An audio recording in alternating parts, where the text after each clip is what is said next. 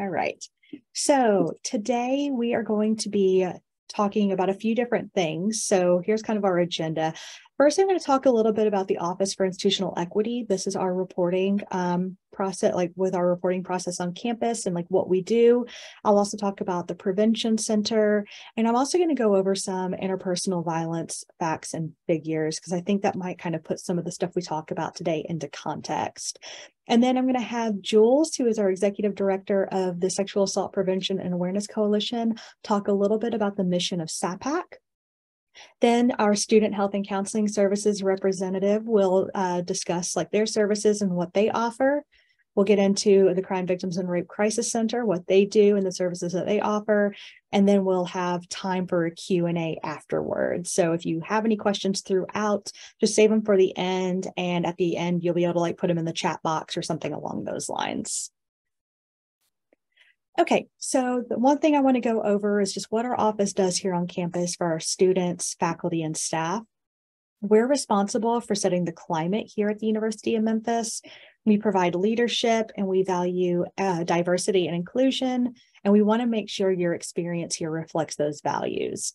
Federal and state laws like Title IX, the American with Disabilities Act, and Title VI make sure that you have certain rights here as students concerning safety and equality. You have the right to have your educational experience be free from discrimination or harassment. And our office is responsible for making sure that that happens. So if you do experience discrimination or harassment, we're here to help guide you through the university's processes to remedy that. We're also here to educate our campus community. We want you to have a safe experience here. We want you to get along with each other. And we provide training and guidance on how to prevent things like sexual assault and dating violence. And lastly, if we get a report on discrimination or harassment that goes against our policies, we investigate those potential violations. So these are our policies that we have on campus, and it's important to know about these and read up on them so that way you know what your rights are as students as well as your responsibilities. So we have our non-discrimination anti-harassment policy that ensures that everyone knows that you cannot be discriminated against based on a protected class. So that includes things like race, color, religion, age, disability, sex, national origin, marital status, veteran status, sexual orientation, gender identity expression, or any other legally protected class. This policy also provides information on what is considered discrimination and harassment and how to report. And then the interim sexual harassment and sexual gender-based misconduct policy states that sexual harassment, so this is an umbrella term that includes sexual assault, domestic or dating violence, or stalking are not acceptable here. This policy also goes over definitions of sexual harassment, what to do if you experience interpersonal violence, what an investigation process might look like, and how to report. We want all of our students to feel safe on campus, and if either of these policies are violated or you think they may have been violated, we want you to tell us. We also want to make sure that you're equipped with the tools to know how to be an active community member that contributes to the safety of our campus community. Part of that is knowing what your resources are and what your responsibilities are so that you can feel empowered to help. So like I said, we have a student organization that works to prevent sexual violence and help survivors. They're called the Sexual Assault Prevention and Awareness Coalition, or SAPAC for short. And they do a lot of great work here on campus. Jules, do you want to go ahead and kind of talk a little bit about SAPAC while we're here? Okay, so hey everyone, I'm the Executive Director of SAPAC, like Regina said, that just stands for Sexual Assault Prevention and Awareness Coalition. So we are a student-led organization here on campus, and our mission is to engage with peers on campus and in the community to open up some conversations about healthy relationships, what makes them healthy, what makes them unhealthy, talking about ways that we can be active bystanders and show up for our community, and then also talk about other topics like sexual assault and the local resources that you can access if you ever experience anything like sexual harassment. And so we try to open up these conversations because some people have never had them before. And so this is their first time they're engaging with this. Other people have talked about this before and maybe they have healthy relationships, but it doesn't hurt to do a refresh and get some information that you can use for sister, brother, friend, partner, anyone in your life. So if you're interested in learning more about us, you can check us out on social media, and then we'll talk a little bit more about stuff we do today. Great. Awesome. Thank you. So if there are any instances of sexual harassment or discrimination, you can make reports online by visiting memphis.edu/OIE. Feel free at any point to screenshot any of these slides that you might find helpful. There's just a make a report tab, and you just fill out what you know, even if you don't know all the details. And then someone from the Office for Institutional Equity will communicate with you to see like what those next steps might look like. OIE can also provide you with a list of resources that you or someone you know may need. Okay, so I'm about to go over some facts and figures, like I said, just to kind of put some things in context about like why we're talking about this kind of stuff today and why it's important to have these types of sessions so that way we know what our resources are. All of the statistics that I go over today do come from reliable sources, and that includes RAIN, which is the Rape, Abuse, Incest National Network. I also have statistics from the National Coalition Against Domestic Violence, as well as the Violence Against Women's Act. So just to go over some definitions first, I'm going to use the term intimate partner violence as an umbrella term. So I'm going to be including stalking, which is just any unwanted, repeated communication that would cause a reasonable person to fear for their safety or the safety of others or suffer emotional distress. This can be anything from, following someone to class, using GPS to track someone's location, any form of cyber stalking, like if you have blocked someone and then they keep creating different accounts or phone numbers to try and talk to you. All of that would be considered stalking. Dating and domestic violence, I'm going to be using kind of interchangeably. Domestic violence is generally more of a legal term because usually speaking, it's between either a married couple, a couple who's living together, someone who has children together, something along those lines. But basically within dating and domestic violence, it's a pattern of abusive tactics used by a person in a relationship to gain power and control over their partner. And they might do this by using physical violence, coercion, threats, intimidation, isolating someone from their friends and family, and then either emotional, sexual, and or economic abuse as well. And then sexual assault is simply any non-consensual touching of intimate body parts in any way, shape, or form. All right, so these are some stats on dating and domestic violence as well as stalking. So 1 in 3 women and 1 in 4 men are physically harmed by an intimate partner. That should be 20% of transgender, gender nonconforming, and non-binary are physically harmed by an intimate partner. 1 in 7 women and 1 in 18 men are stalked by an intimate partner. And 1 in 2, so with the percentage of murder victims killed by intimate partners, so these are all murder victims, 1 in 2 women, so 50% of women murder victims are killed by their intimate partners. And then 1 in 13 men of murder victims are killed by their intimate partners. And access to firearms increases risk of intimate partner femicide by 400%. So if someone is with someone who is an abusive and they have a firearm, they are much more likely to be murdered. In the LGBTQ plus community, 44% of lesbian women, 61% of bisexual women, 26% of gay men, 37% of bisexual men, and 54% of transgender folks experience rape, physical violence, stalking, and or other forms of harm perpetrated by an intimate partner. This is compared to 35% of heterosexual women and 29% of heterosexual men. So generally speaking, the rates are either exceed or are about equal or much higher than those in the non-LGBTQ plus community. And I did want to bring up college sexual assault stats. Unfortunately, sexual assault is more common for people aged between 18 and 24. Specifically, the months of August through November are considered the red zone, which is when more than 50% of college sexual assaults occur. If you kind of think about it, it makes sense a little bit. This is, the beginning of the school year. There are a lot of parties going on. There's tailgating. There's just a lot more events on campus where there's unfortunate opportunity for this type of thing to happen.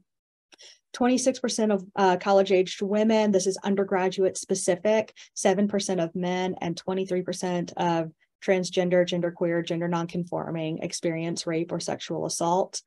And then when it comes to reporting, they only had the stats on female or women students. So only 20% of female student victims report to law enforcement.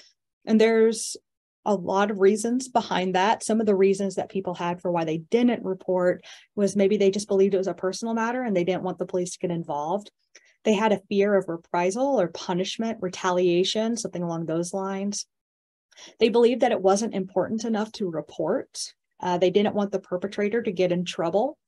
They believed that the police wouldn't help, either because of a past experience where they didn't assist, or things that they have heard happen to other people, or they reported it, but maybe not to the police. So maybe they reported it to like their campus or something like that as well. The vast majority were under other reasons, though.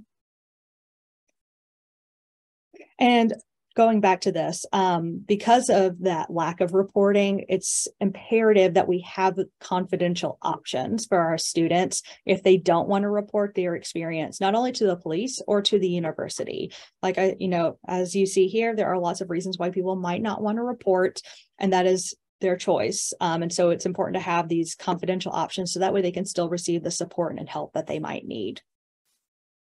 So there are a lot of effects of intimate partner violence, both physical and mental. So, some of the things we think about: broken bones, bruises, with sexual assault, reproductive issues can occur. There can be chronic pain, arthritis in later years, things like that, insomnia, pelvic pain.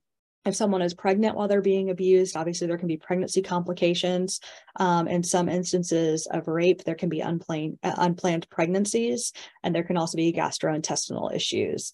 Under mental, obviously things like depression, anxiety, PTSD, having flashbacks of the events. There's generally an increased chance of substance abuse with those who are victims or survivors of interpersonal violence. Feelings of hopelessness or anger or fear, lots of self-blame that goes on, a lot of self-harm, and also an increased chance of suicidal ideations or attempts. So that all being said, I know kind of those last few slides may have been like disheartening, but please know that there is help available. That's why we're holding this today. So we hope that those who are survivors can use these resources to begin the very long, very complicated journey to healing. So before moving on, I do want to encourage everyone here to be part of the change. I didn't go into how to change our culture and attempt to prevent this from happening. That's a whole other type of event. If you are interested in learning more, you can request a training from me or from SAPAC. The email address is right there.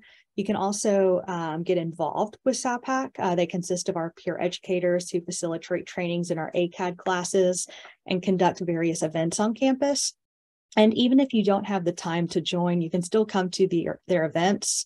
So in March, we'll be holding Take Back the Night, which allows survivors and allies to share their stories in a safe, supportive environment, followed by a walk through campus. So that way we can take back the night, literally. And April in general is Sexual Assault Awareness Month, and we're currently in the planning process. So you can be on the lookout on these Instagram accounts to see when that calendar is put up, hopefully by the end of this month or early next month, to show like what type of events we'll be doing, different trainings, workshops, video or movie screenings, things like that. And we'll also be doing the Healthy Relationships Fair on April 5th in the UC. You'll be able to come and meet not just CVRCC and Student Health and Counseling Center, but lots of other organizations and departments on campus as well, to see like what different resources we have, and then just to learn more about how to keep our how to make our relationships better and healthier. All right. So that being said, Jules, was there anything else that you wanted to add about SAPAC before we move on to Student Health and Counseling Services? Yeah. just wanted to talk about the events that we have coming up. We would love to have you there. Like Regina said, we'll have Take Back the Night coming up. We also have another Q&A tomorrow. So if you know any friends that couldn't come out today to hear about our resources, then they can come tomorrow, see us on campus. It'll be in person. And then we also have Healthy Relationships Fair. It's super fun. I love all of our community partners. I think they're amazing people. So it's always fun to kind of collaborate with them and see them in person. And then, like Regina said, we'll also be posting a lot on our Instagram about upcoming events. And if you have any other questions about that stuff, you can just DM us on there, or you can reach out to that email. Awesome. Thank you so much. All right. So I'm going to go ahead and let Student Health and Counseling Services take it away from here. So Tiffany, I'll go ahead and let you take over. Feel free to introduce yourself and all that great stuff.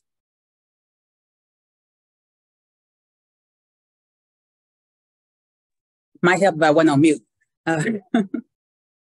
Okay, my name is Tiffany Burke Sanders. I am the Wellness and Engagement Counselor at the Student Health and Counseling Services, and that incorporates both the Counseling Center and the Health Center. And I'm going to give a little bit of information on both. And so this is our mission. Basically, we're here to empower students. We're here to empower them either through prevention, either through education, or through therapy sessions. We do group all kinds of sessions, which I'll get into later on. But our goal is to help students make healthy choices, take responsibility for goal and lifelong wellness, provide personalized health service, education, disease prevention, like it says here. So basically, we're here to make sure that students, I always tell them, especially when we do like our DARE that's coming up, we just want you guys to have a healthy spring break. We want you to have a healthy fall break. We're not trying to ruin your fun and be, Debbie Downer, but we just want you guys to have a healthy break and come back to us. So this is kind of what our values and mission encompass. We want to focus on emotional, spiritual, intellectual, environmental, physical, financial, occupational, and social well-being of the students. I'll get into it a little later on, but our services are only for students. What the Counseling Center is like, if you're taking six credit hours, you get 6 sessions a semester. But I show this right here because we encompass the student as a whole, and we help focus on different aspects. And though wellness is, consistent throughout our theme, but we do try to help students to find balance by thinking and feeling and doing well in every aspect of their life. And so this right here, like I said, is just the 8 dimensions of wellness that we try to connect to and help each student grow with. Oh, that's going so slow. So over here at the Counseling Center, like I said, we do offer different services. We have individual counseling, we have group counseling, we do couples, partners, roommates, friends, family. As long as one person is a student, like I said, with 6 credit hours or more for the fall and the summer. Fall and spring, and at least 1 credit hour for the summer. We help with career counseling. We do testing, of course. And we also have psychiatric services available. So if anyone has to take any kind of mental health or psychiatric medications, we offer that service as well. And we do telehealth or in person. So if you don't feel comfortable coming in person, or you're just unable to come in person, we still have our telehealth option available. On our team, we do have psychologists. We have doctoral interns. We have licensed clinical social workers, licensed clinical counselors. We have licensed master social workers. We do have doctoral and master level student therapists. So we offer a wide variety. And I tell people we're like a community mental health center, but just for students. So we offer pretty much the same things that you would find in a community setting, except, like I said, ours is just for children.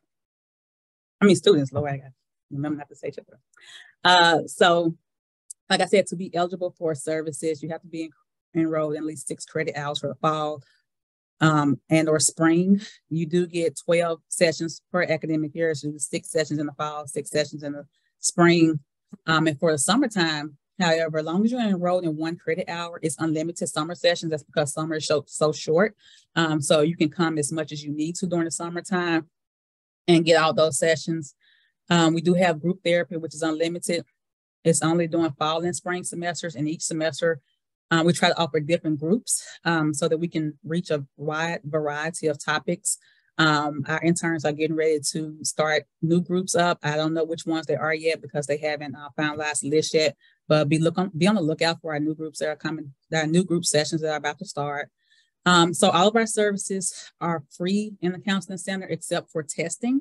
So if you need any kind of ADHD testing, personality testing, learning disability testing, there is a small fee for that. But you'll know before. We won't just do the test and then tell you, oh, wow, you owe us $300. No, we won't do that. But you'll know prior to the services. No insurance needed. We do not file insurance. So you don't have to bring an insurance card. You don't have to worry about any of those things. We'll just see the student. And again, it's just for students, faculty, and staff are not eligible. We will, refer you to the Human Resource EAP, but it's for students only in our services. And if you need to get started with the counseling services, you can walk in. We're open from 8 to 4:30, Monday through Friday. You can walk in, see the administrative staff up front. They'll get you set up, get the paperwork filled out. You'll do a brief intake with an actual counselor. They'll get you set up. And once you do the intake, you'll be assigned the actual therapist, or if they find a group that fits your needs, you'll be assigned to a group. And then the administrative staff will make contact with you after your first session to make sure the appointment works, and get everything set up. It's real simple. It's real easy. Like I said, you can just walk in, or if you want to do a telehealth, you can set up telehealth as well. You can go onto our website, which I'll share at the end of this slide, at the last slide. You can go on our website and you can select telehealth walk-in, and you can do a session that way, an intake. They'll get your paperwork and still let you do an intake session and, get you set up the same way. So if you don't feel comfortable coming in, you can do it that way. You can also call. That number is also at the end of the slide, but it's 901-678-2060. I have to try to remember it. No, 2060 is my number. Yeah, that's 2068. But you also can call and make an appointment if you feel more comfortable doing that. You don't, like I said, you don't have to necessarily come in. So it's totally up to the client. We don't make anyone come in. So our outreach services, we do offer a variety of outreach services. And one of the things I want to note about, well, a couple of things I want to note about our outreach services is that any student group or faculty or staff, if you guys work with students, you can request us to come out and do any of these trainings. Some of the ones that are relevant to this particular training is this particular session is we do a healthy relationships training. And so we talk about what is a healthy relationship versus what's not a healthy relationship. We help students kind of determine whether the relationships they have are healthy or not. And this can be any type of relationship. It can be a spouse, significant other.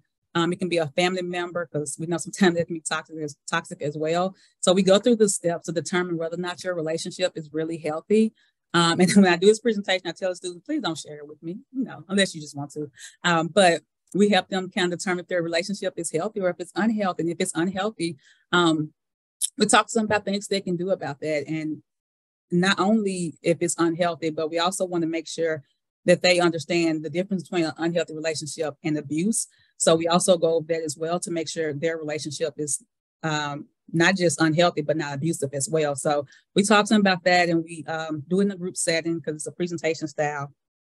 And we just go over different things, red flags they should be looking out for in their relationships, and different things they can do if the relationship is unhealthy, different things they can do to get a healthy relationship or coming to the conclusion they need to get out of a relationship. So we that's a pretty good presentation that we go over with the students. Another one we do is our LGBTQ plus allyship training. It's called Safe Zone. And so what we do is we train students and faculty and staff if they want how to be an ally and how to, if you see something, say something. We train them to not let, if you see someone being abused, or not abused is not the word I'm looking for, but if you see someone being picked on because they are in the LGBTQ plus community, we encourage and train people on how to step in, or, how to comfort that person, not just act like you didn't see it and walk away. So we try to get more allies to help those in their community get support, find support, and know that there are others that support them. Again, we do other mental health topics as well. We can do the QPR suicide prevention training. And that's the question, persuade, refer training. So we train people how to respond if someone that they are with or that they know is has suicidal ideation, how they can help and how they can try to get that person somewhere safe as soon as possible. So we do different types of presentations that help the students. It's a long list of them. This is just a few of them. But the important part is even if you don't see something on our website that you would like for the students you have students that need to be trained or hear a presentation or hear from psychologists or hear from social workers on different topics, you can reach out to us on our website anyhow, and we can work together and come up with something that we can train or teach your students and try to help them to get a better understanding. A lot of our faculty and staff members this morning went through our mental health first aid training that we offered this morning. It was like a 4-hour, it's normally an 8-hour training, but we did it in 4 hours plus online coursework. So they were able to do that. And the purpose of that is kind of like the QPR training, but it's for mental health. And the goal is to help them to recognize when someone is having a mental health challenge before their eyes and how they can respond and what they can do about it. I've done the youth mental health training myself, and this one here was for adults that we offered this morning. But it helps teach people how to respond, because a lot of times when the mental health crisis happens or a challenge happens, the average person don't know what to do. And I'm not even gonna get into that whole thing about what we see in the news, but a lot of times the average person doesn't know what to do. So the goal of that training is to teach the faculty and staff how to recognize if someone's having a mental health challenge, how to respond properly and get that person help as soon as possible. So those are just some of the things that we do for our outreach services.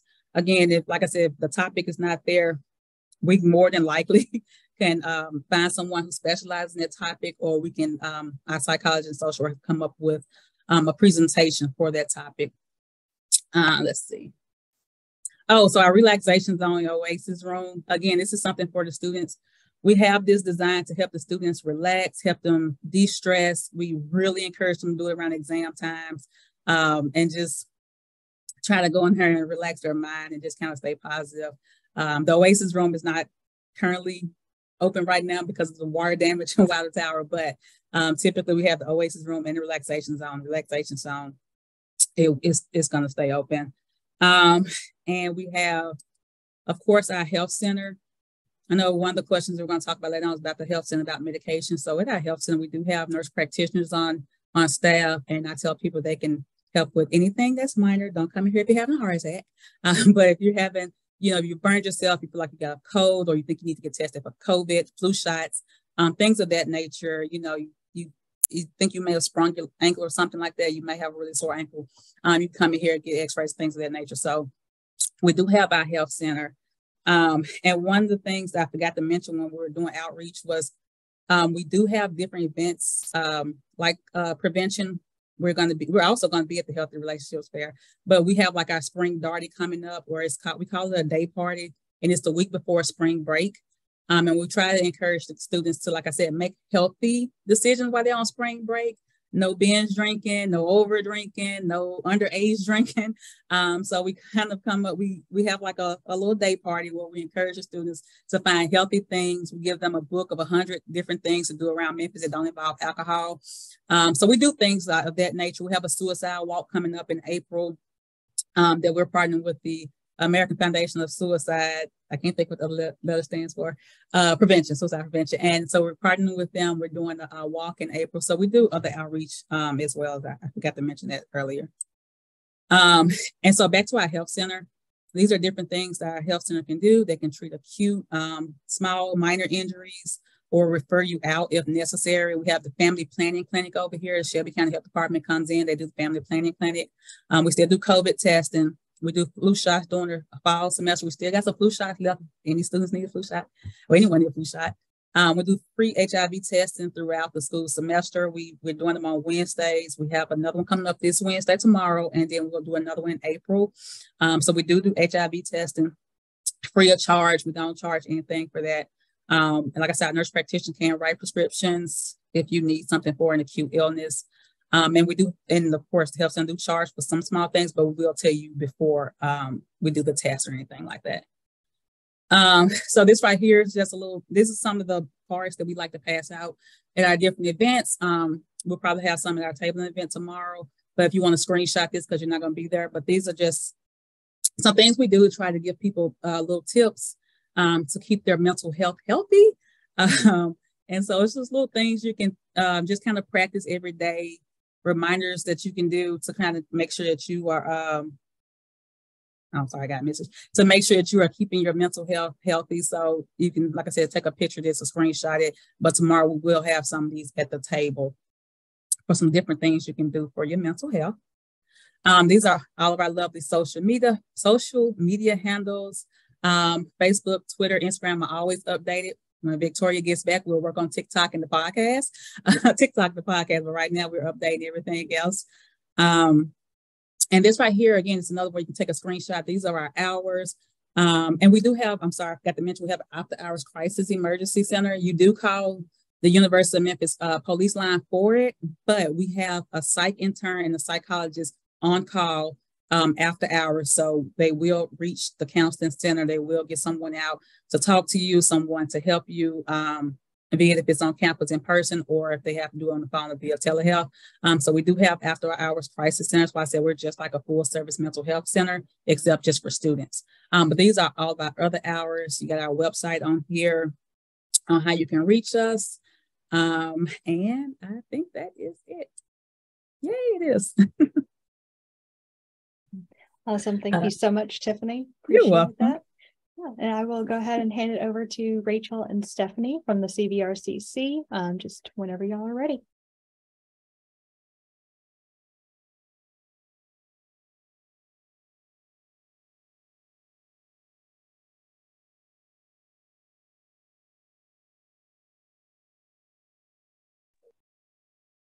Okay, hey everybody.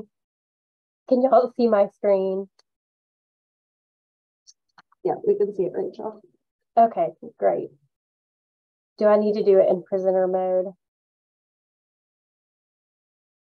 There we go. You should just be able to click the presenter button there and be good to go. Okay, there we go.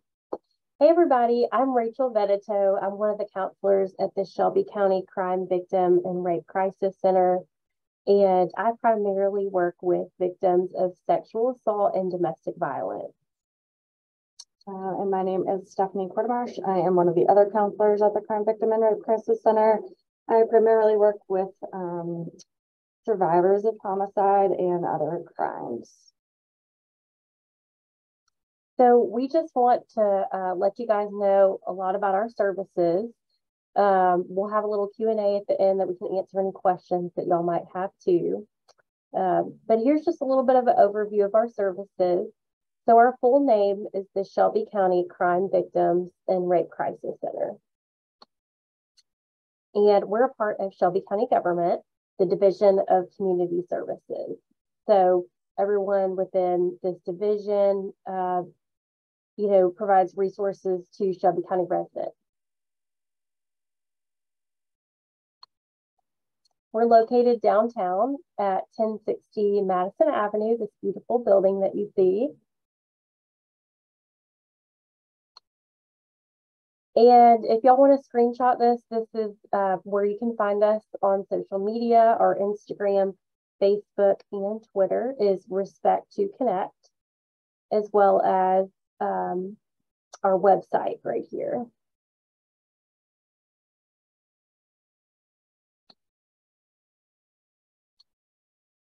Our vision is that we envision a healthier, safer, and well-informed Shelby County, where victims of crime are treated with dignity and respect as they heal from trauma and navigate the justice system, and community members are empowered to join together to reduce violence and its traumatic effects.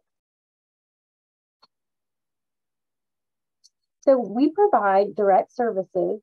So we'll talk a little bit more about what some of those direct services are. We raise awareness. We go out into the community and talk about victimization, trauma, resiliency of those impacted by crime. And then also we do a lot of violence prevention. We have workshops where we go into schools and have different groups to empower other community members with our information so that they can share it with their family members and those who are impacted by crime in Shelby County. Our values are respect, collaboration, safety and well-being, justice, and hope. And like I mentioned, we serve Shelby County residents. So this is whether the crime occurred here or elsewhere. We also serve those who maybe don't live in Shelby County, but the crime occurred in Shelby County. There is an exception. We do offer services for the sexual assault forensic exams for those who are in so Shelby County, other areas of Tennessee, Eastern Arkansas, and Northwestern Mississippi.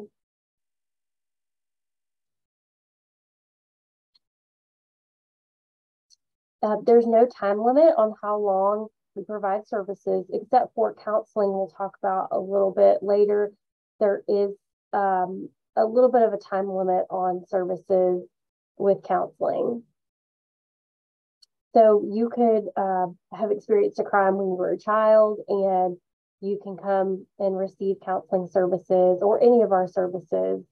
So there's no time limit.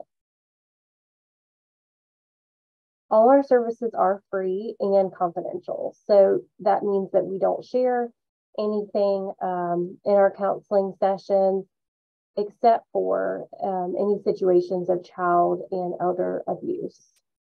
We are mandated reporting.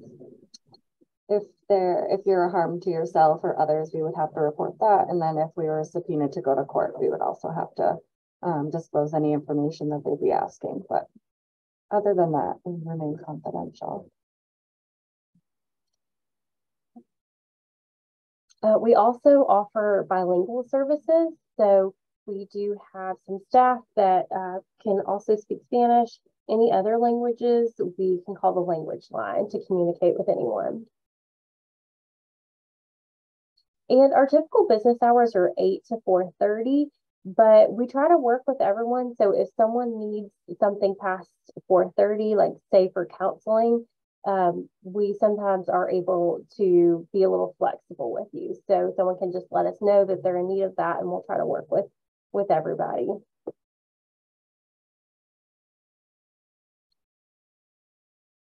Okay, Stephanie, do you want to take over here?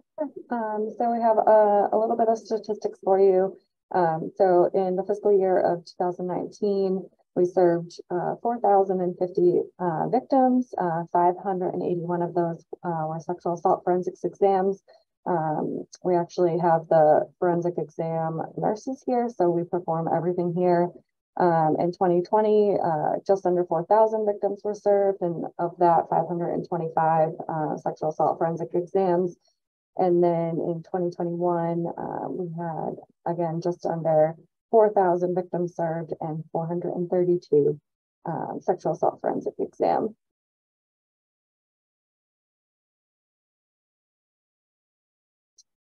And then for the fiscal year of 2021, for our total crimes, we had 3,188 of other crimes and 751 that were sexual violence related.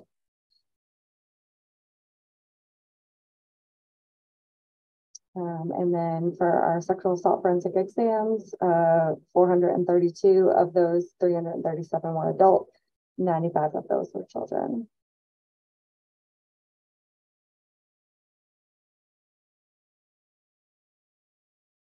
Okay. Want to talk about this? Yeah, I'll talk about this one.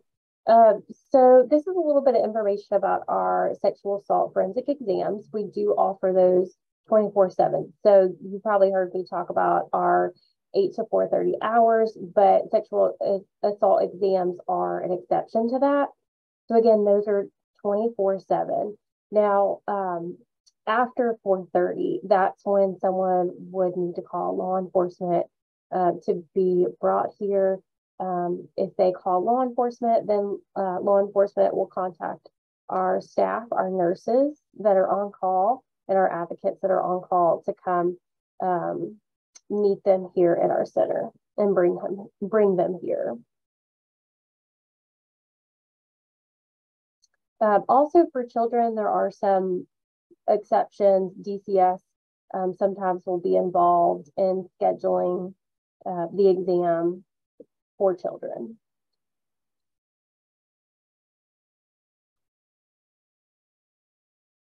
So some of our services and programs, we offer help. So part of that is our counseling services, crisis intervention. So someone who's going through being a victim of a crime, we know that's extremely traumatic, very stressful, and we're there to offer next steps, helping someone figure out what their next steps are, that emotional support, and helping them in that immediate crisis. We also offer a lot of justice support. So say someone is going to court and they need some extra support around that, we can go with them to court. We help with orders of protection. So if someone is looking to apply for an order of protection against, say, a family member, it could be a coworker, any type of relationship, they can file here. The Family Safety Center helps people file orders of protection against intimate partners. So someone that you dated or are currently dating, that type of situation. But someone can always call us and we'll help direct them to the right place. We also offer services for those who are experiencing elder abuse, the LGBTQ community. We offer, like I was talking about earlier, sexual assault services, and also those whose case, we call it a cold case, but someone whose case is from a long time ago. Stephanie, do you want to talk a little bit about the homicide services? Yeah, so for the services for homicide, we have advocates that can help file victim compensation. It's a packet for victims that have been affected by any type of crime that has caused bodily injury. So we don't file it here, but we can help with the paperwork and submit it to Corval, who we deal with. And that's for like any out-of-pocket costs, medical bills, funeral costs.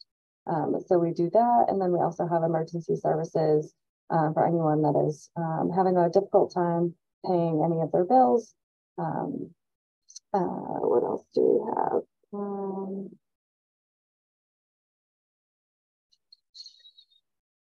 I think that's about it for the homicide piece. And the victim compensation can be for other crimes too. If you were shot, for instance, we would be able to help with the victim compensation.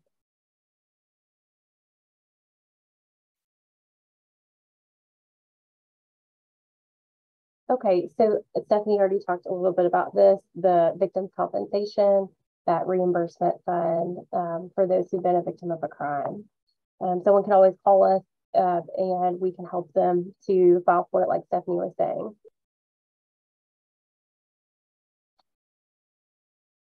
And going back a little bit to the sexual assault forensic nursing services, we also offer STI testing, pregnancy testing, and medications that someone might need following a sexual assault.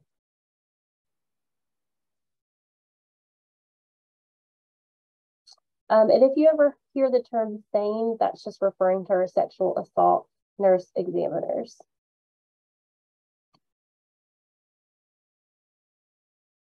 And then this is what Rachel and I do. We are trauma counselors. So all of our services are free and confidential. And we also have some support groups here. Currently, we just have one running right now. We have a homicide support group that meets monthly. So anybody that's lost somebody to homicide can come here, and it's located here at our location at 1060 Madison. We are working on putting some other groups together. So follow us on social media if you're interested in learning more about that.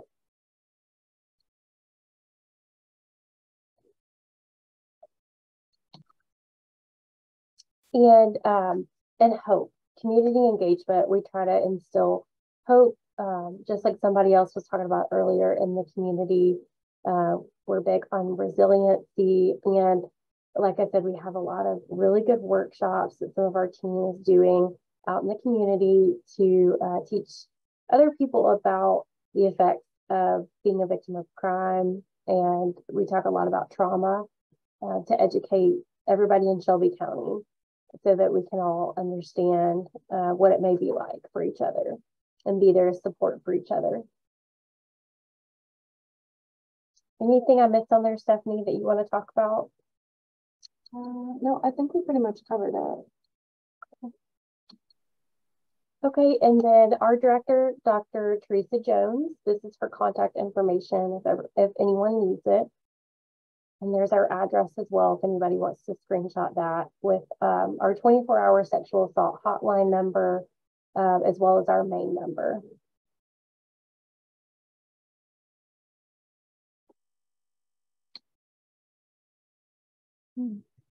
Awesome. Thank y'all so much. So at this point, we'll kind of get into the Q&A portion. We did receive some questions before the event, so I'll kind of go back and forth between those questions. If anyone else has any questions who are on today, please feel free to just like put it in the chat box, or you can message me directly through the chat box and I can make sure that those get answered. But I will go ahead and get started. Some of the questions we got were already answered in the presentation, so I'll probably skip over those. But if anyone does want some clarification, please just let me know. So for the counseling center on campus, it's mentioned that services for students are free except for things like testing. So is there like an average price for the testing, or does it kind of vary depending on what it is? Or yeah. So yeah, it does vary depending on what the test is. And I do know that the University of Memphis does offer some assistance with testing. So if the financial piece is a barrier, the counseling center usually will give you a form and refer you to the administration who can help you pay for and cover the test. I know they start at like $75. I think the highest maybe $300, just depending on which test you're getting. Awesome, thank you. And for CVRCC, do y'all have a way that you prioritize like the cases that come in, or like the people who come in? Like, is there a triage of sort, or is it kind of like first come, first serve? It's definitely first come, first serve. We get referrals in a variety of ways. We have an online submission form, which you can use on our website. So we get those. You can call in looking for services, and then we get referrals through our advocates as well.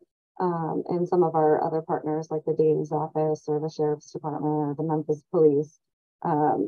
So the way I get it, mostly from the advocates will make the first point of contact. And then if they're interested in counseling, then they'll send the referral over to me. I'll contact them within 24 to 48 hours and then get them scheduled. But the good news is we don't have a wait list. We have clients that come in and may just need to let it all out and vent in one session, and then they're done. So it looks, it's a variety of commitments. But that's how it is for me, Rachel. I don't know if you want to talk about how you get your referrals for sexual assaults. Yeah, so it's pretty much the same as Stephanie said. There are advocates, sometimes they're the first line of contact, but someone can just call in and to our main number and say they're interested in counseling. They'll get sent to our they'll get sent to our supervisor, Anita Edelman. And then from there, depending on what the crime is and what's going on, she'll disperse the referrals to the different counselors. And one of us, like Stephanie said, will give that person a call within 1 to 2 days. Thank you. And then for Student Health and Counseling Center, is that pretty much the same thing, first come, first serve? Yes. We pretty much, once you come in, we just kind of assign to a counselor based on who's available, what your availability is. However, if there is a crisis situation, a lot of times we try to get, crisis in right away to minimize any damage. So, but yeah, other than that, it's pretty much first come, first serve. Okay. And also for counseling center, so if y'all determine that a student does need to be medicated, whether through like psychiatric services or something along those lines, but if they don't have a physician to like provide that for them or to make that prescription, what would y'all do in that instance? Yeah, so for psychiatric medications, we do have a psychiatrist that we contract with. And she does the medication management portion. As long as the student continues to come to the counseling center, she'll manage their medications for them. If they don't have insurance, if they do have insurance, we refer her through her private practice, so she can bill their insurance company. But we do have a psychiatrist that will help with medication management. Awesome, thank you. And then for CVRCC, are there any services that are not free for y'all? Everything is free. Awesome. All right. For either group, really, is there a tip that you would give students in keeping themselves safe? Yeah, I would use the buddy system. I mean, it's definitely safer in numbers, but if you don't have anybody to go with, at least tell somebody where you're going to be, or try to keep in contact with them, just in case. It doesn't hurt to have that added layer of protection. Yeah, same thing here. Except we do, because we have the buddy system through our 678 helpline. So we try to encourage students to use that system, to call for a ride if needed, especially after dark. My daughter's full disclosure, my daughter's a freshman here. And I'm like, when you go to the gym, drive, do not walk. But we do encourage them to use the buddy system to take advantage of the helplines that we do have. All right, great. And let's see if there's anything else. Oh, for Student Health and Counseling Center, how do y'all differ from the like Psychological Services Center? Like, what's the separation there?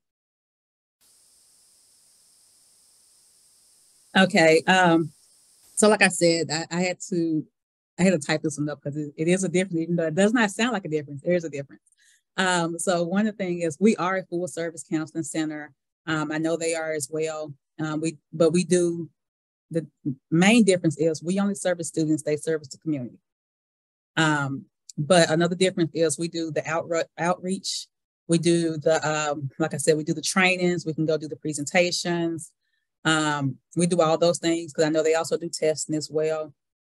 And for a small fee, I don't know how they're on a sliding scale fee, I think. We're not related. We're not related, even though we both have doctoral intern students. But we also have licensed professional counsel students. We also have social work students, but we also staff clinical social workers and master social level social workers, as well as our psychologists. And we also have a psychiatrist contracted through us. So we are not related.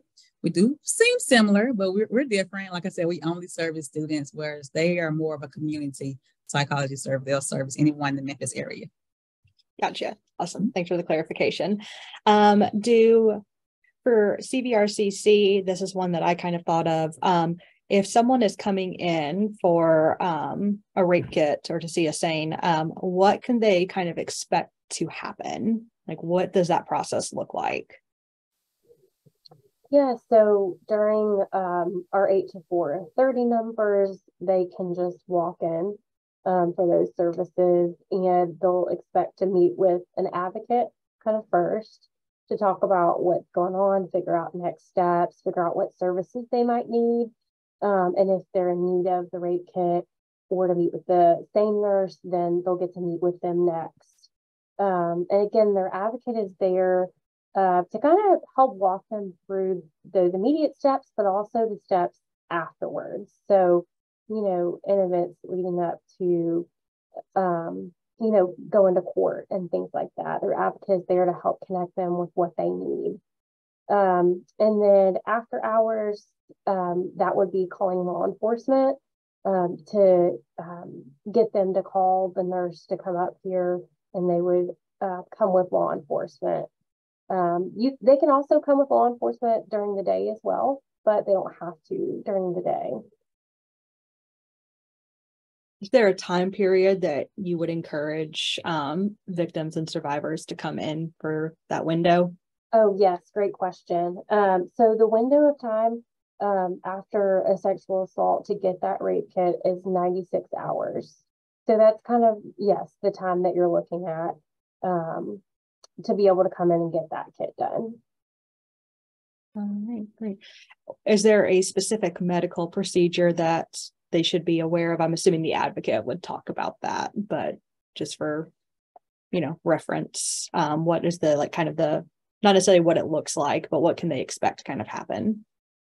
Yeah, well, like I said, the advocate will meet with them, kind of hear what happened, and then from there, if they're in need of that exam, then they can expect to have the nurse be in there with them, their advocate if they want, and any other support people too, if they want someone else to be there with them.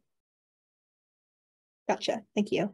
All right. And I haven't seen any questions in the chat. I think the last one that we might have is, you know, we kind of talked about some of, you know, SAPAC's events that are coming up, but do either organizations have any sort of programming, any outreach that is coming up soon that maybe you would want any students to know about?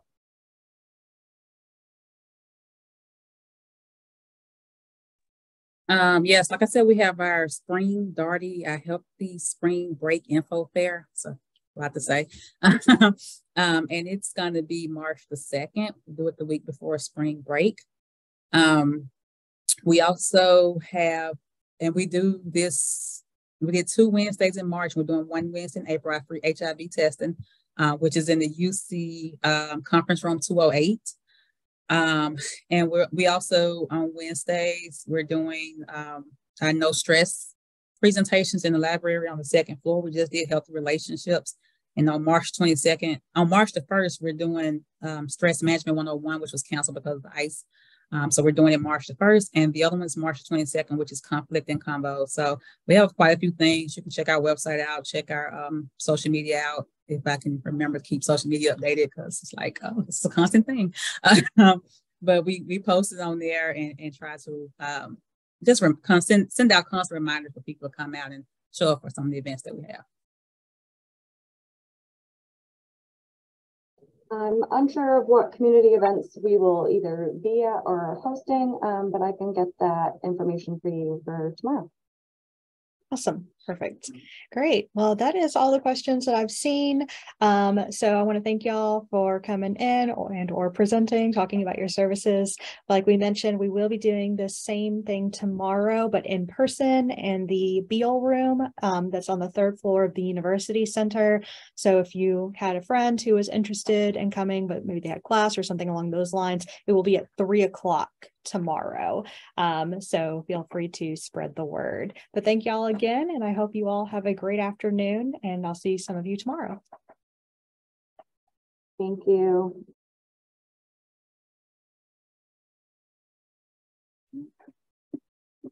All right.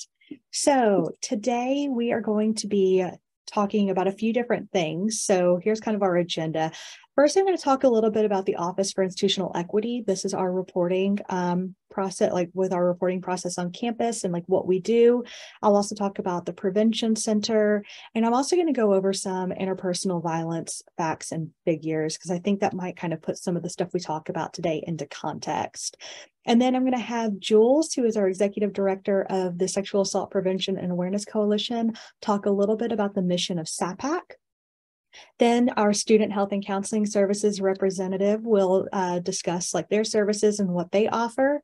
We'll get into the Crime Victims and Rape Crisis Center, what they do and the services that they offer. And then we'll have time for a Q&A afterwards. So if you have any questions throughout, just save them for the end. And at the end, you'll be able to like put them in the chat box or something along those lines. Okay, so the one thing I want to go over is just what our office does here on campus for our students, faculty, and staff. We're responsible for setting the climate here at the University of Memphis.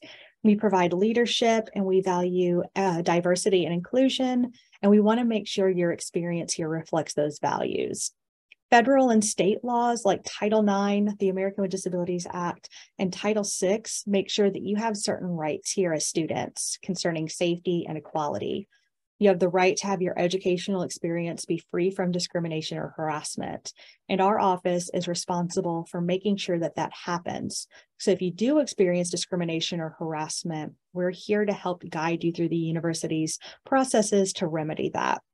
We're also here to educate our campus community.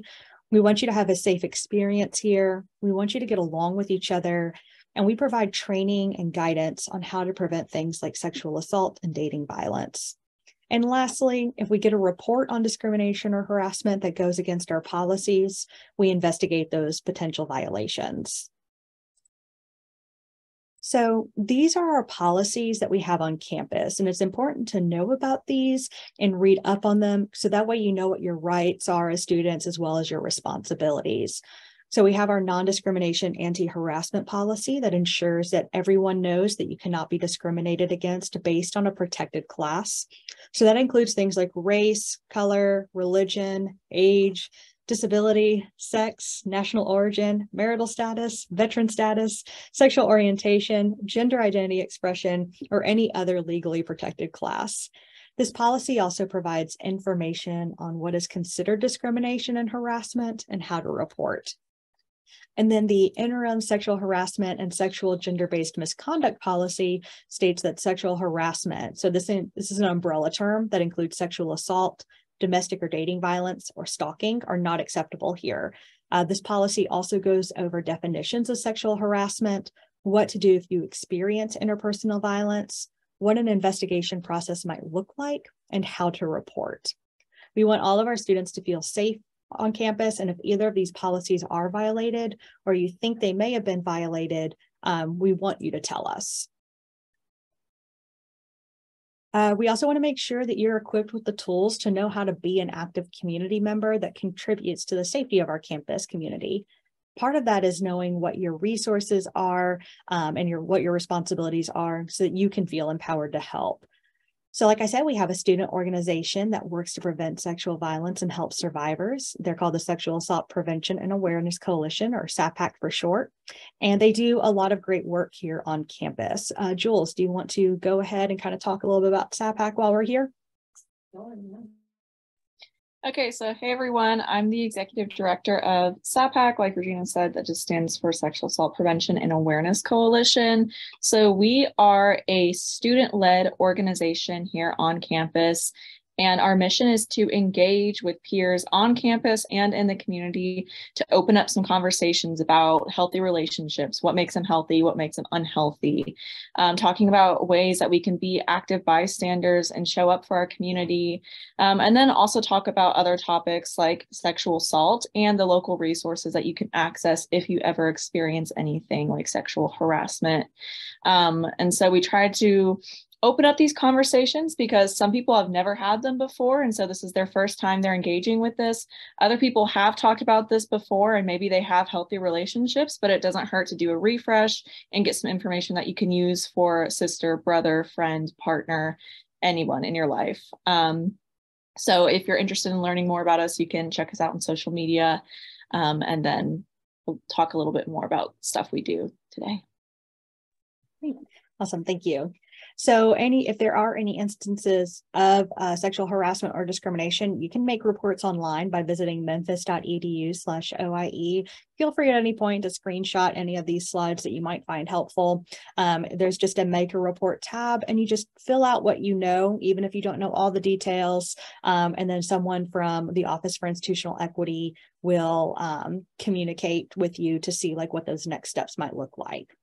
OIE can also provide you with a list of resources that you or someone you know may need. Okay, So I'm about to go over some facts and figures, like I said, just to kind of put some things in context about like why we're talking about this kind of stuff today and why it's important to have these types of sessions so that way we know what our resources are. All of the statistics that I go over today do come from reliable sources, and that includes RAIN, which is the Rape, Abuse, Incest National Network. I also have statistics from the National Coalition Against Domestic Violence, as well as the Violence Against Women's Act. So just to go over some definitions first, I'm going to use the term intimate partner violence as an umbrella term.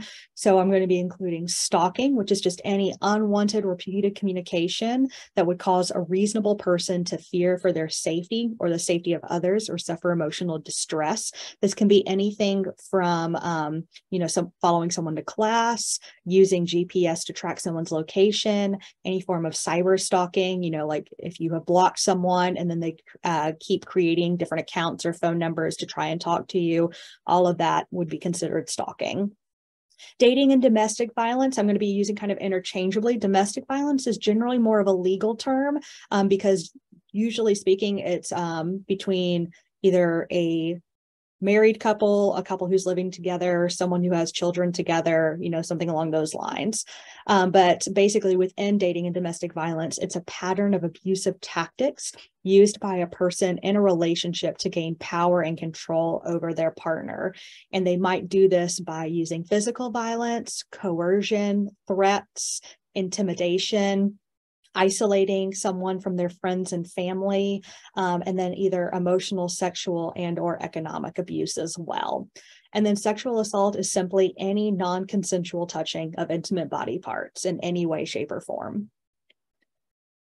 All right, so these are some stats on dating and domestic violence as well as stalking. So 1 in 3 women and 1 in 4 men are physically harmed by an intimate partner. That should be 20% of transgender, gender nonconforming, and non-binary are physically harmed by an intimate partner. 1 in 7 women and 1 in 18 men are stalked by an intimate partner. And 1 in 2, so with the percentage of murder victims killed by intimate partners, so these are all murder victims, 1 in 2 women, so 50% of women murder victims are killed by their intimate partners. And then 1 in 13 men of murder victims are killed by their intimate partners. And access to firearms increases risk of intimate partner femicide by 400%. So if someone is with someone who is an abusive and they have a firearm, they are much more likely to be murdered.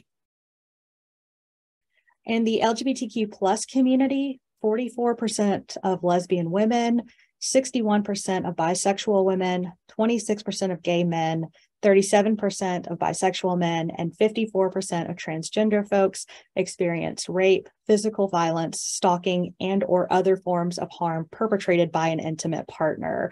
This is compared to 35% of heterosexual women and 29% of heterosexual men. So generally speaking, the rates are either exceed or are about equal or much higher than those in the non-LGBTQ plus community.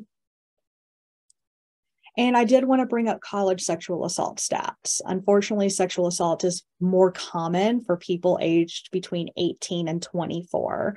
Specifically, the months of August through November are considered the red zone, which is when more than 50% of college sexual assaults occur. If you kind of think about it, it makes sense a little bit. This is, the beginning of the school year. There are a lot of parties going on. There's tailgating. There's just a lot more events on campus where there's unfortunate opportunity for this type of thing to happen. 26% of college-aged women, this is undergraduate specific, 7% of men, and 23% of transgender, genderqueer, gender nonconforming experience rape or sexual assault. And then when it comes to reporting, they only had the stats on female or women students. So only 20% of female student victims report to law enforcement. And there's a lot of reasons behind that. Some of the reasons that people had for why they didn't report was maybe they just believed it was a personal matter and they didn't want the police to get involved. They had a fear of reprisal or punishment, retaliation, something along those lines. They believed that it wasn't important enough to report. They didn't want the perpetrator to get in trouble. They believe that the police wouldn't help, either because of a past experience where they didn't assist, or things that they have heard happen to other people. Or they reported it, but maybe not to the police. So maybe they reported it to like their campus or something like that as well. The vast majority were under other reasons, though. And going back to this, because of that lack of reporting, it's imperative that we have confidential options for our students if they don't want to report their experience, not only to the police or to the university. Like, as you see here, there are lots of reasons why people might not want to report, and that is their choice. And so it's important to have these confidential options so that way they can still receive the support and help that they might need. So there are a lot of effects of intimate partner violence, both physical and mental. So, some of the things we think about: broken bones, bruises, with sexual assault, reproductive issues can occur. There can be chronic pain, arthritis in later years, things like that, insomnia, pelvic pain. If someone is pregnant while they're being abused, obviously there can be pregnancy complications. In some instances of rape, there can be unplanned pregnancies, and there can also be gastrointestinal issues. Under mental, obviously things like depression, anxiety, PTSD, having flashbacks of the events. There's generally an increased chance of substance abuse with those who are victims or survivors of interpersonal violence. Feelings of hopelessness or anger or fear, lots of self-blame that goes on, a lot of self-harm, and also an increased chance of suicidal ideations or attempts. So that all being said, I know kind of those last few slides may have been like disheartening, but please know that there is help available. That's why we're holding this today. So we hope that those who are survivors can use these resources to begin the very long, very complicated journey to healing. So before moving on, I do want to encourage everyone here to be part of the change. I didn't go into how to change our culture and attempt to prevent this from happening. That's a whole other type of event. If you are interested in learning more, you can request a training from me or from SAPAC. The email address is right there. You can also get involved with SAPAC. They consist of our peer educators who facilitate trainings in our ACAD classes and conduct various events on campus. And even if you don't have the time to join, you can still come to their events. So in March, we'll be holding Take Back the Night, which allows survivors and allies to share their stories in a safe, supportive environment, followed by a walk through campus. So that way we can take back the night, literally. And April in general is Sexual Assault Awareness Month, and we're currently in the planning process. So you can be on the lookout on these Instagram accounts to see when that calendar is put up, hopefully by the end of this month or early next month, to show like what type of events we'll be doing, different trainings, workshops, video or movie screenings, things like that. And we'll also be doing the Healthy Relationships Fair on April 5th in the UC. You'll be able to come and meet not just CVRCC and Student Health and Counseling Center, but lots of other organizations and departments on campus as well, to see like what different resources we have, and then just to learn more about how to keep our how to make our relationships better and healthier. All right. So that being said, Jules, was there anything else that you wanted to add about SAPAC before we move on to Student Health and Counseling Services? Yeah. Just wanted to talk about the events that we have coming up. We would love to have you there.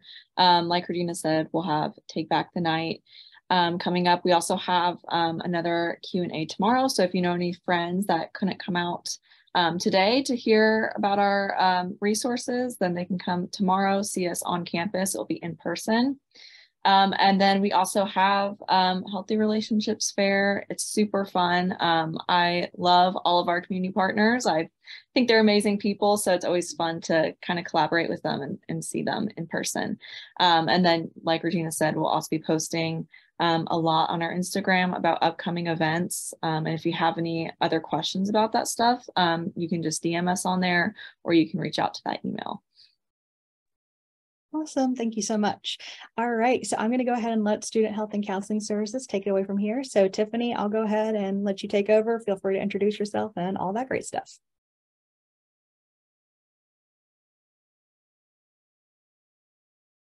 Might help if I went on mute. Okay, my name is Tiffany Burke Sanders. I am the Wellness and Engagement Counselor at the Student Health and Counseling Services, and that incorporates both the Counseling Center and the Health Center. And I'm going to give a little bit of information on both. And so this is our mission. Basically, we're here to empower students. We're here to empower them either through prevention, either through education, or through therapy sessions. We do group all kinds of sessions, which I'll get into later on. But our goal is to help students make healthy choices, take responsibility for goal and lifelong wellness, provide personalized health service, education, disease prevention, like it says here. So basically, we're here to make sure that students, I always tell them, especially when we do like our DARTI that's coming up, we just want you guys to have a healthy spring break. We want you to have a healthy fall break. We're not trying to ruin your fun and be, Debbie Downer, but we just want you guys to have a healthy break and come back to us. So this is kind of what our values and mission encompass. We want to focus on emotional, spiritual, intellectual, environmental, physical, financial, occupational, and social well-being of the students. I'll get into it a little later on, but our services are only for students. What the Counseling Center is like, if you're taking six credit hours, you get 6 sessions a semester. But I show this right here because we encompass the student as a whole, and we help focus on different aspects. And though wellness is, consistent throughout our theme, but we do try to help students to find balance by thinking and feeling and doing well in every aspect of their life. And so this right here, like I said, is just the 8 dimensions of wellness that we try to connect to and help each student grow with. Oh, that's going so slow. So over here at the Counseling Center, like I said, we do offer different services. We have individual counseling, we have group counseling, we do couples, partners, roommates, friends, family. As long as one person is a student, like I said, with 6 credit hours or more for the fall and the summer. Fall and spring, and at least 1 credit hour for the summer. We help with career counseling, we do testing, of course. And we also have psychiatric services available. So if anyone has to take any kind of mental health or psychiatric medications, we offer that service as well. And we do telehealth or in person. So if you don't feel comfortable coming in person, or you're just unable to come in person, we still have our telehealth option available. On our team, we do have psychologists, we have doctoral interns, we have licensed clinical social workers, licensed clinical counselors, we have licensed master social workers. We do have doctoral and master level student therapists. So we offer a wide variety, and I tell people we're like a community mental health center, but just for students. So we offer pretty much the same things that you would find in a community setting, except like I said, ours is just for children. Students, Lord, I got to remember not to say children. So like I said, to be eligible for services, you have to be enrolled in at least 6 credit hours for the fall and or spring. You do get 12 sessions per academic year. So 6 sessions in the fall, 6 sessions in the spring. And for the summertime, however, as long as you're enrolled in 1 credit hour, it's unlimited summer sessions. That's because summer is so short. So you can come as much as you need to during the summertime and get all those sessions. We do have group therapy, which is unlimited. It's only during fall and spring semesters, and each semester we try to offer different groups so that we can reach a wide variety of topics. Our interns are getting ready to start new groups up. I don't know which ones they are yet because they haven't finalized the list yet, but be on the lookout for our new groups that are coming, our new group sessions that are about to start. So all of our services are free in the Counseling Center except for testing. So if you need any kind of ADHD testing, personality testing, learning disability testing, there's a small fee for that. But you'll know before. We won't just do the test and then tell you, oh, wow, you owe us $300. No, we won't do that. But you'll know prior to the services. No insurance needed. We do not file insurance. So you don't have to bring an insurance card. You don't have to worry about any of those things. We'll just see the student. And again, it's just for students, faculty, and staff are not eligible. We will, refer you to the Human Resource EAP, but it's for students only in our services. And if you need to get started with the counseling services, You can walk in. We're open from 8 to 4:30, Monday through Friday. You can walk in, see the administrative staff up front. They'll get you set up, get your paperwork filled out. You'll do a brief intake with an actual counselor. They'll get you set up. And once you do the intake, you'll be assigned the actual therapist, or if they find a group that fits your needs, you'll be assigned to a group. And then the administrative staff will make contact with you after your first session to make sure the appointment works, and get everything set up. It's real simple. It's real easy. Like I said, you can just walk in, or if you want to do a telehealth, you can set up telehealth as well. You can go onto our website, which I'll share at the end of this slide, at the last slide. You can go on our website and you can select telehealth walk-in, and you can do a session that way, an intake. They'll get your paperwork and still let you do an intake session and get you set up the same way. So if you don't feel comfortable coming in, you can do it that way. You can also call. That number is also at the end of the slide, but it's 901-678-2060. I have to try to remember it. No, 2068 is my number. Yeah, that's 2068. But you also can call and make an appointment if you feel more comfortable doing that. You don't, like I said, you don't have to necessarily come in. So it's totally up to the client. We don't make anyone come in. So our outreach services, we do offer a variety of outreach services. And one of the things I want to note about, well, a couple of things I want to note about our outreach services is that any student group or faculty or staff, if you guys work with students, you can request us to come out and do any of these trainings. Some of the ones that are relevant to this particular training is this particular session is we do a healthy relationships training. And so we talk about what is a healthy relationship versus what's not a healthy relationship.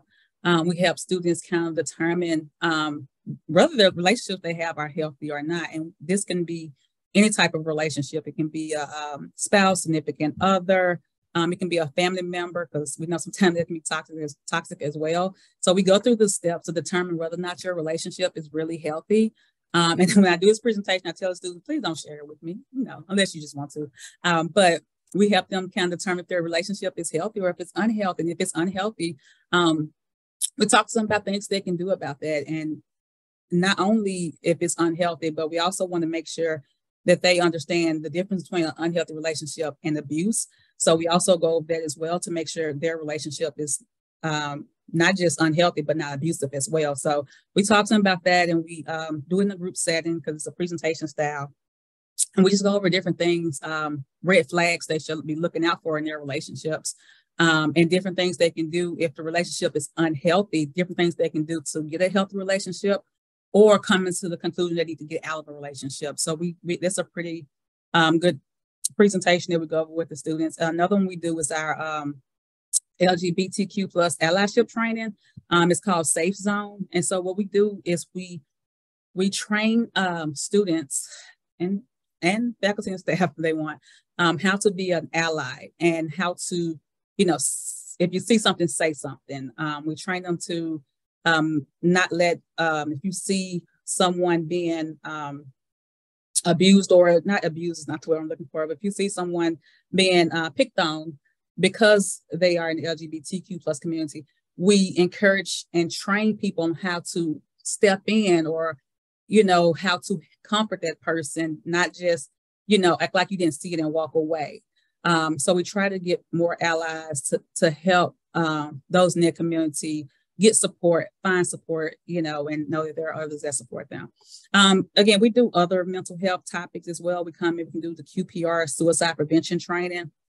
And that's the question, persuade, refer training. So we train people how to respond if someone that they are with or that they know is has suicidal ideation, how they can help and how they can try to get that person somewhere safe as soon as possible. So we do different types of presentations that help the students. It's a long list of them. This is just a few of them. But the important part is even if you don't see something on our website that you would like for the students to, you have students that need to be trained or hear a presentation or hear from psychologists or hear from social workers on different topics, you can reach out to us on our website anyhow, and we can work together and come up with something that we can train or teach your students and try to help them to get a better understanding. A lot of our faculty and staff members this morning went through our mental health first aid training that we offered this morning. It was like a 4-hour, it's normally an 8-hour training, but we did it in 4 hours plus online coursework. So they were able to do that. And the purpose of that is kind of like the QPR training, but it's for mental health. And the goal is to help them to recognize when someone is having a mental health challenge before their eyes and how they can respond and what they can do about it. I've done the youth mental health training myself, and this one here was for adults that we offered this morning. But it helps teach people how to respond, because a lot of times when the mental health crisis happens or a challenge happens, the average person don't know what to do. And I'm not even gonna get into that whole thing about what we see in the news, but a lot of times the average person doesn't know what to do. So the goal of that training is to teach the faculty and staff how to recognize if someone's having a mental health challenge, how to respond properly and get that person help as soon as possible. So those are just some of the things that we do for our outreach services. Again, if, like I said, if the topic is not there, we more than likely can find someone who specializes in that topic, or we can, our psychologists and social workers come up with a presentation for that topic. Let's see. Oh, so our relaxation zone, Oasis room. Again, this is something for the students. We have this designed to help the students relax, help them de-stress. We really encourage them to do it around exam times and just try to go in there and relax their mind and just kind of stay positive. The Oasis room is not currently open right now because of the water damage in Wilder Tower, but typically we have the Oasis room and the relaxation zone. Relaxation zone, it's going to stay open. And we have, of course, our health center. I know one of the questions we're going to talk about later on is about the health center, about medication. So at our health center, we do have nurse practitioners on staff, and I tell people they can help with anything that's minor. Don't come in here if you're having a heart attack. But if you're having, if you burned yourself, you feel like you got a cold, or you think you need to get tested for COVID, flu shots, things of that nature, you think you may have sprung your ankle or something like that, you may have a really sore ankle. You come in here and get x-rays, things of that nature. So we do have our health center. And one of the things that I forgot to mention when we were doing outreach was we do have different events like prevention. We're also going to be at the Healthy Relationships Fair, but we have like our spring darty coming up, where we call it a day party, and it's the week before spring break. And we try to encourage the students to, like I said, make healthy decisions while they're on spring break. No binge drinking, no over drinking, no underage drinking. So we kind of come up, we have like a little day party where we encourage the students to find healthy things. We give them a book of 100 different things to do around Memphis that don't involve alcohol. So we do things of that nature. We have a suicide walk coming up in April that we're partnering with the American Foundation of Suicide. I can't think what the letter stands for, suicide prevention. And so we're partnering with them. We're doing a walk in April. So we do other outreach as well. I forgot to mention that earlier. And so back to our health center. These are different things that our health center can do. They can treat acute, small, minor injuries, or refer you out if necessary. We have the family planning clinic over here. Shelby County Health Department comes in. They do the family planning clinic. We still do COVID testing. We do flu shots during the fall semester. We still got some flu shots left. Any students need a flu shot, or anyone need a flu shot. We do free HIV testing throughout the school semester. We're doing them on Wednesdays. We have another one coming up this Wednesday tomorrow, and then we'll do another one in April. So we do HIV testing free of charge. We don't charge anything for that. And like I said, nurse practitioner can write prescriptions if you need something for an acute illness. And we do, and of course, the health center do charge for some small things, but we will tell you before we do the test or anything like that. So this right here is just this is some of the parts that we like to pass out at our different events. We'll probably have some at our tabling event tomorrow, but if you want to screenshot this because you're not going to be there, but these are just some things we do to try to give people little tips to keep their mental health healthy. And so it's just little things you can just kind of practice every day. Reminders that you can do to kind of make sure that you are, I'm sorry, I got a message, to make sure that you are keeping your mental health healthy. So you can, like I said, take a picture of this or screenshot it, but tomorrow we will have some of these at the table for some different things you can do for your mental health. These are all of our lovely social media handles. Facebook, Twitter, Instagram are always updated. When Victoria gets back, we'll work on TikTok and the podcast. TikTok, the podcast, but right now we're updating everything else. And this right here, again, is another way you can take a screenshot. These are our hours. And we do have, I'm sorry, I forgot to mention, we have an after-hours crisis emergency center. You do call the University of Memphis police line for it, but we have a psych intern and a psychologist on call after hours. So they will reach the counseling center. They will get someone out to talk to you, someone to help you, be it if it's on campus in person or if they have to do it on the phone or via telehealth. So we do have after hours crisis centers. Why I said we're just like a full service mental health center, except just for students. But these are all of our other hours. You got our website on here on how you can reach us. And I think that is it. Yay, it is. Awesome. Thank you so much, Tiffany. You're welcome. That. Yeah, and I will go ahead and hand it over to Rachel and Stephanie from the CVRCC, just whenever y'all are ready.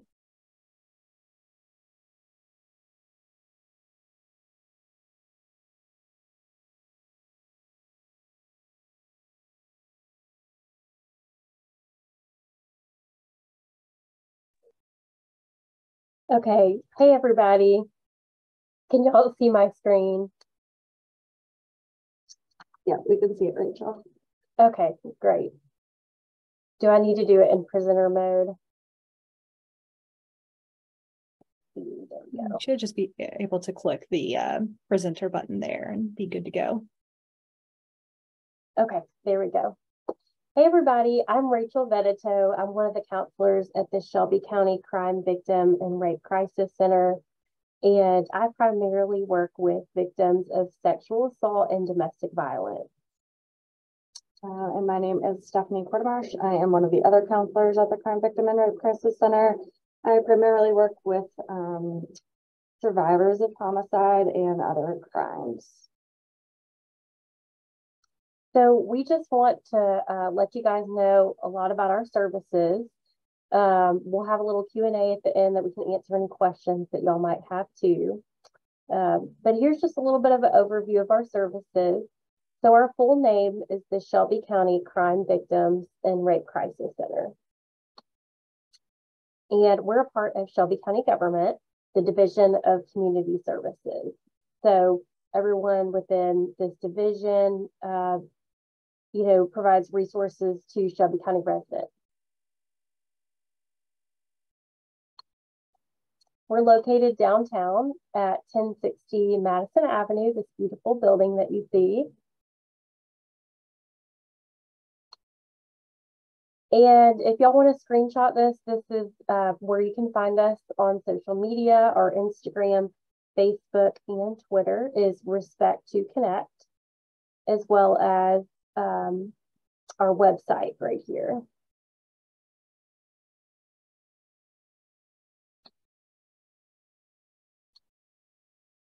Our vision is that we envision a healthier, safer, and well-informed Shelby County, where victims of crime are treated with dignity and respect as they heal from trauma and navigate the justice system, and community members are empowered to join together to reduce violence and its traumatic effects. So we provide direct services. So we'll talk a little bit more about what some of those direct services are. We raise awareness, we go out into the community and talk about victimization, trauma, resiliency of those impacted by crime. And then also we do a lot of violence prevention. We have workshops where we go into schools and have different groups to empower other community members with our information so that they can share it with their family members and those who are impacted by crime in Shelby County. Our values are respect, collaboration, safety and well-being, justice, and hope. And like I mentioned, we serve Shelby County residents. So this is whether the crime occurred here or elsewhere. We also serve those who maybe don't live in Shelby County, but the crime occurred in Shelby County. There is an exception. We do offer services for the sexual assault forensic exams for those who are in so Shelby County, other areas of Tennessee, Eastern Arkansas, and Northwestern Mississippi.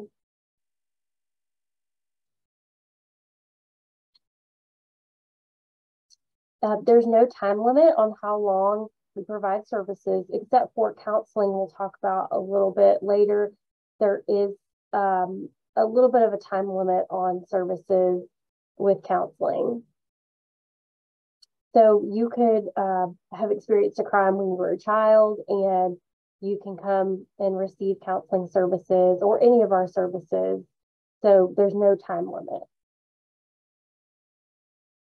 All our services are free and confidential. So that means that we don't share anything in our counseling sessions, except for any situations of child and elder abuse. We are mandated reporting. If you're a harm to yourself or others, we would have to report that. And then if we were subpoenaed to go to court, we would also have to disclose any information that they'd be asking. But other than that, we remain confidential. We also offer bilingual services. So we do have some staff that can also speak Spanish.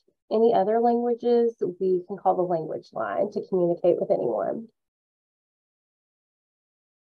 And our typical business hours are 8 to 4:30, but we try to work with everyone. So if someone needs something past 4:30, like say for counseling, we sometimes are able to be a little flexible with you. So someone can just let us know that they're in need of that, and we'll try to work with everybody.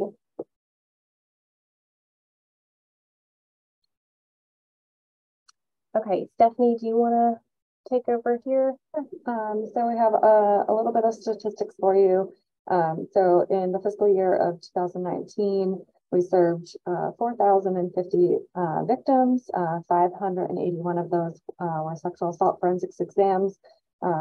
We actually have the forensic exam nurses here, so we perform everything here. In 2020, just under 4,000 victims were served, and of that, 525 sexual assault forensic exams.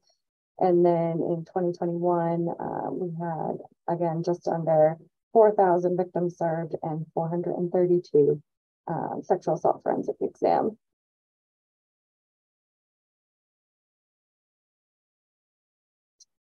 And then for the fiscal year of 2021, for our total crimes, we had 3,188 of other crimes and 751 that were sexual violence related.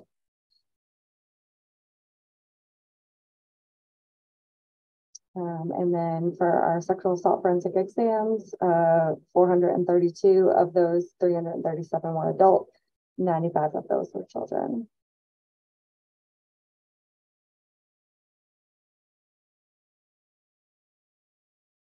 Okay. Want to talk about this? Yeah, I'll talk about this one.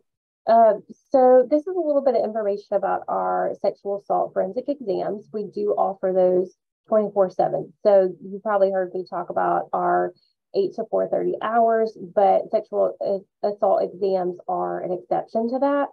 So again, those are 24/7. Now, after 4:30, that's when someone would need to call law enforcement to be brought here. If they call law enforcement, then law enforcement will contact our staff, our nurses that are on call, and our advocates that are on call to come meet them here at our center and bring them here.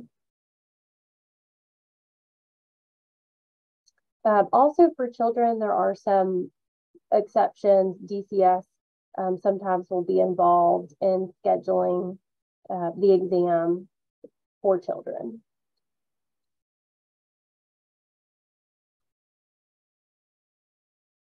So some of our services and programs, we offer help.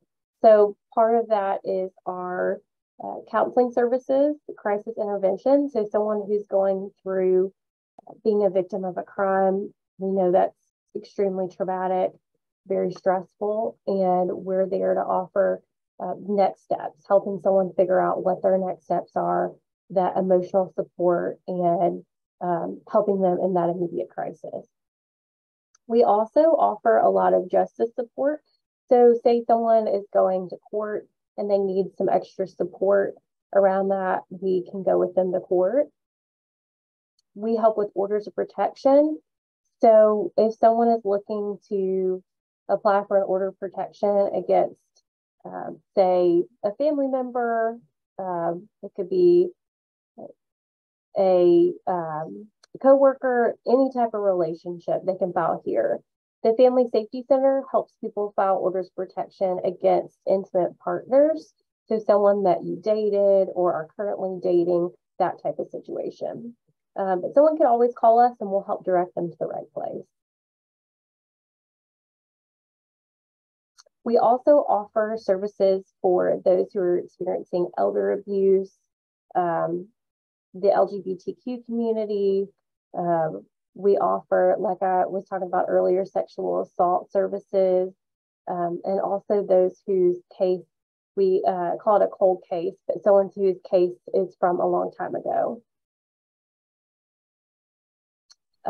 Stephanie, do you want to talk a little bit about the homicide services? Yeah, so for the services for homicide, we have advocates that can help file victim compensation. It's a packet for victims that have been affected by any type of crime that has caused bodily injury. So we don't file it here, but we can help with the paperwork and submit it to Corval, who we deal with. And that's for like any out-of-pocket costs, medical bills, funeral costs. So we do that. And then we also have emergency services for anyone that is having a difficult time paying any of their bills. What else do we have?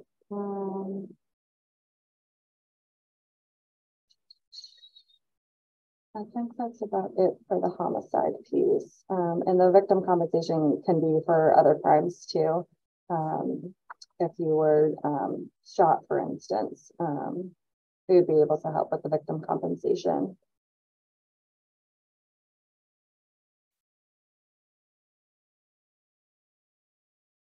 Okay, so Stephanie already talked a little bit about this, the victim compensation, that reimbursement fund for those who've been a victim of a crime. Someone can always call us and we can help them to file for it, like Stephanie was saying.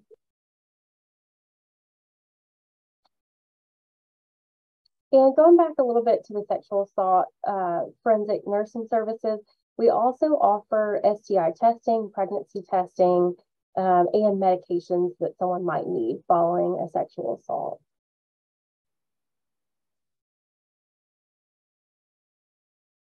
And if you ever hear the term SANE, that's just referring to our sexual assault nurse examiners.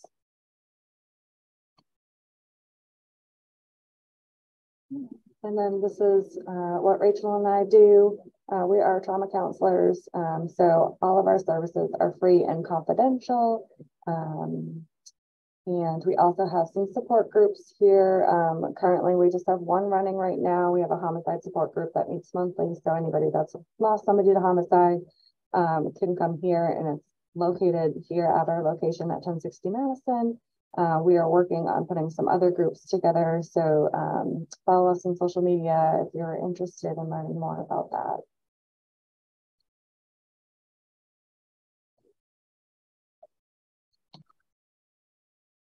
And hope, community engagement. We try to instill hope, just like somebody else was talking about earlier in the community.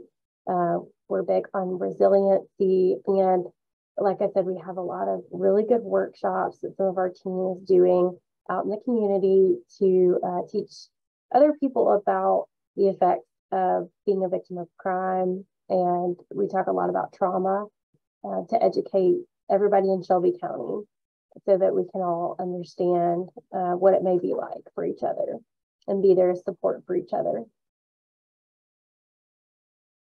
Anything I missed on there, Stephanie, that you want to talk about? No, I think we pretty much covered it. Okay, and then our director, Dr. Teresa Jones, this is for contact information if anyone needs it. And there's our address as well if anybody wants to screenshot that with our 24-hour sexual assault hotline number, as well as our main number.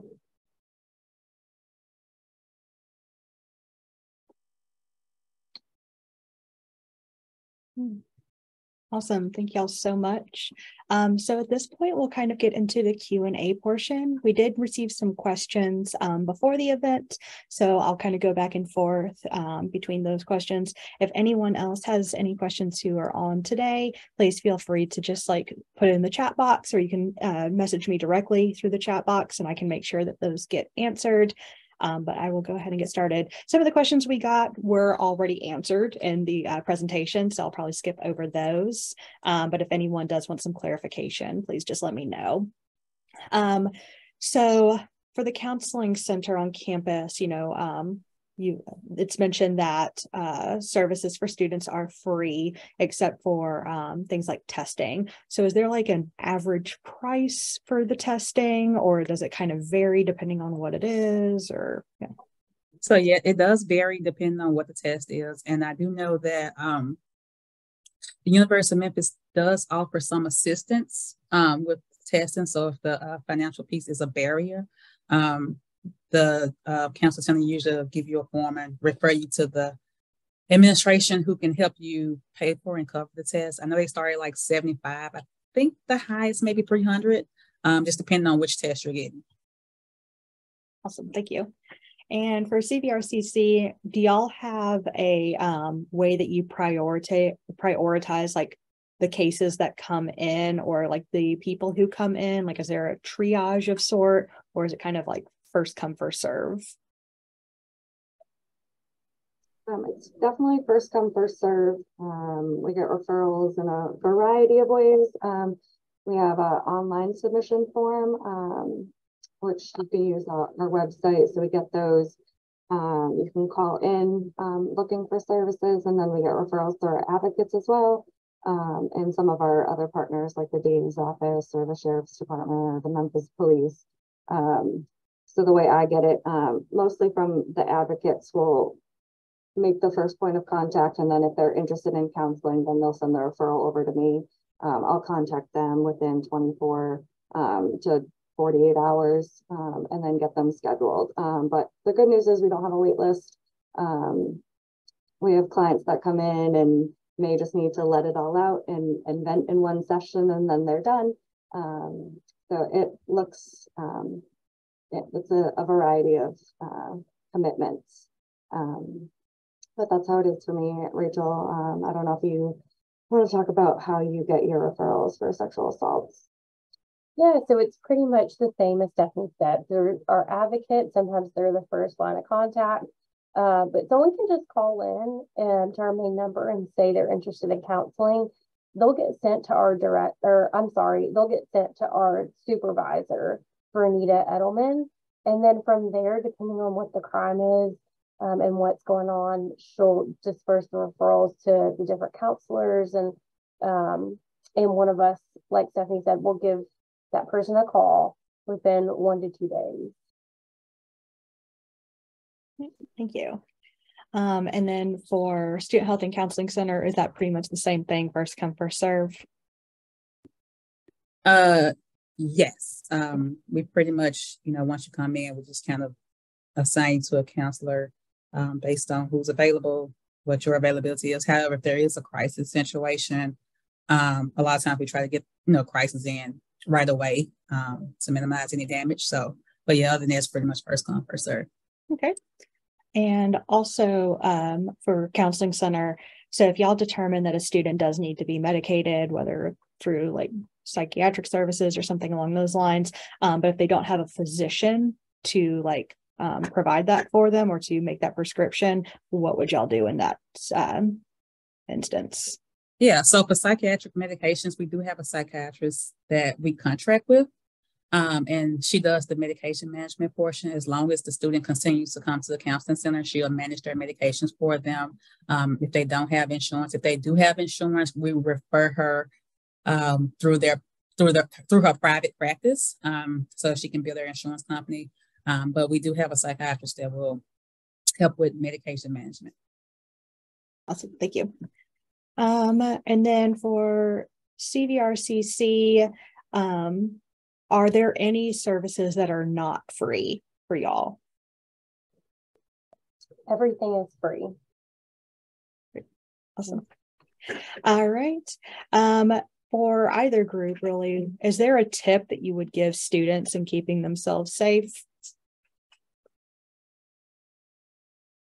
Yeah, I would use the buddy system. I mean, it's definitely safer in numbers, but if you don't have anybody to go with, at least tell somebody where you're going to be, or try to keep in contact with them, just in case. It doesn't hurt to have that added layer of protection. Yeah, same thing here. Except we do, because we have the buddy system through our 678 helpline. So we try to encourage students to use that system, to call for a ride if needed, especially after dark. My daughter's full disclosure, my daughter's a freshman here. And I'm like, when you go to the gym, drive, do not walk. But we do encourage them to use the buddy system to take advantage of the helplines that we do have. All right, great. And let's see if there's anything else. Oh, for Student Health and Counseling Center, how do y'all differ from the Psychological Services Center? What's the separation there? Okay. So like I said, I had to type this one up because it is a difference, even though it does not sound like a difference. There is a difference. So one of the things is we are a full service counseling center. I know they are as well. But we do, the main difference is we only service students, they service the community. But another difference is we do the outreach. We do the, like I said, we do the trainings. We can go do the presentations. We do all those things because I know they also do testing as well. And for a small fee, I don't know how they're on a sliding scale fee, I think. We're not related. We're not related, even though we both have doctoral intern students. But we also have licensed professional counsel students. We also have social work students, but we also staff clinical social workers and master social level social workers, as well as our psychologists. And we also have a psychiatrist contracted through us. So we are not related.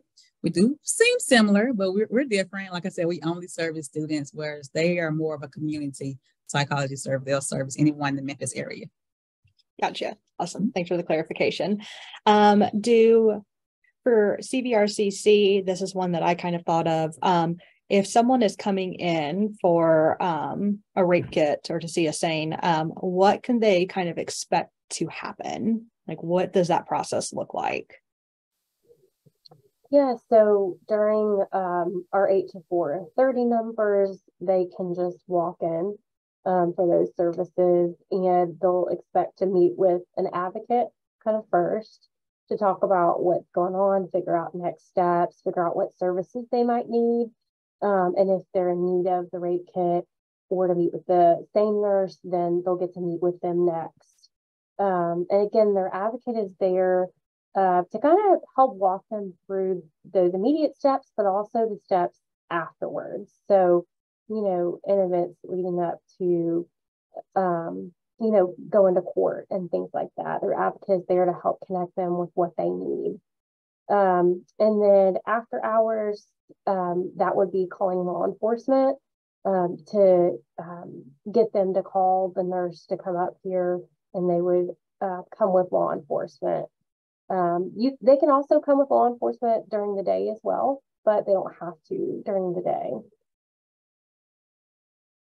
Is there a time period that you would encourage victims and survivors to come in for that window? Oh, yes, great question. So the window of time after a sexual assault to get that rape kit is 96 hours. So that's kind of, yes, the time that you're looking at to be able to come in and get that kit done. All right, great. Is there a specific medical procedure that they should be aware of? I'm assuming the advocate would talk about that, but just for, reference what is the like kind of the, not necessarily what it looks like, but what can they expect to kind of happen? Yeah, well, like I said, the advocate will meet with them, kind of hear what happened, and then from there, if they're in need of that exam, then they can expect to have the nurse be in there with them, their advocate if they want, and any other support people too, if they want someone else to be there with them. Gotcha. Thank you. All right. And I haven't seen any questions in the chat. I think the last one that we might have is, we kind of talked about some of, SAPAC's events that are coming up, but do either organizations have any sort of programming, any outreach that is coming up soon that maybe you would want any students to know about?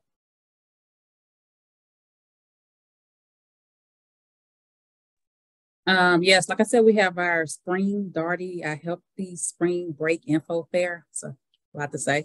And it's going to be March the 2nd. We do it the week before spring break.